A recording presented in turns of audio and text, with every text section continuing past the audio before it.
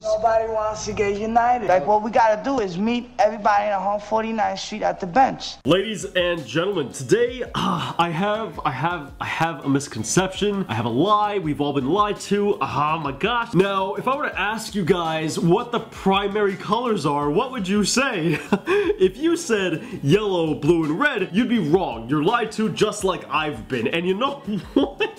My logo is the old false primary colors. I made my YouTube a long time ago, alright? Leave me alone. Now, before going any further, I gotta let you guys know, I actually made a different video on color theory that goes over the foundation as to how color works and how we see color, and the 3 different properties of color. I highly recommend watching that video before this one because it lays a good foundation to understanding the 3 different properties of color. So now that we got that out the way, we can talk more about this misconception, this lie that we've all been fed. The real primary colors are cyan, magenta, and yellow. Who would have thought? Before anybody says, oh, these are just different colors of red and that's just a different kind of blue.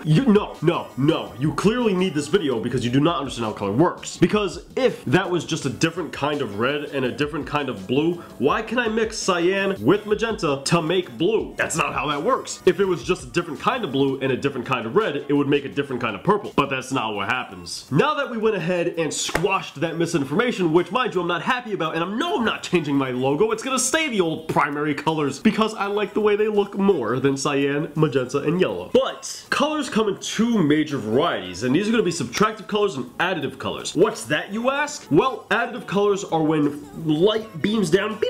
This happens with stuff like your cell phone, you know, your computer, your TV. Those are additive colors. And additive colors have their own primary colors, which is red, blue, and green. But subtractive colors work a little bit differently. Subtractive colors are when light beams down, hits an object, and then the object goes ahead and absorbs all of the colors except for what you see. So, example time. I have a bunch of light bulbs on in my room. These light bulbs are shining light onto me, and my skin, my beautiful skin, is absorbing all of the colors and just giving you the luscious, caramelish, milk chocolate brown that you see in front of you. That's subtractive color. Now, how does this relate to our artwork? I know, you guys are like, get to the point, John. This relates to our artwork because it allows us in order to get more vibrant colors. It allows us to avoid more muddy colors. Because understanding how colors relate to one another and how they interact with one another is extremely important for art. So when your art teacher is giving you an assignment and she's like, oh yeah, you got an F because your colors are muddy, it's probably because you're using these primary colors instead of cyan, magenta, and yellow. If you use cyan, magenta, and yellow, you'll notice you can easily mix colors, or you can easily compose an image that combines these colors in a much more cohesive way in order to give you a much more vibrant, much more lively image. Now, vibrance isn't the only benefit we get from this though. You can also more effectively desaturate your colors as well, because after all, that's the whole point of colors, right? Is to bring life to your image, to give atmosphere to your image. Whether that atmosphere is loud or whether it's super desaturated is up to you.